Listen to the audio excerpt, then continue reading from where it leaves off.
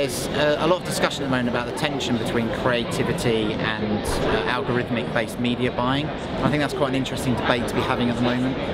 The reality is that the game's changing all the time and clients are operating in lots of different ways. It's incumbent upon everybody, whether it's creative or media, to start thinking about the client's objectives at the very start of the process, and to really think about whether it's rational communication, emotional communication, or both.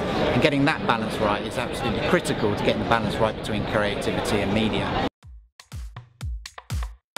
We're seeing more and more digital experts becoming senior marketeers, which is making a difference to the way that they are building campaigns across the spectrum of digital and non-digital media, which I think is quite interesting. And those clients are starting to pioneer in the space.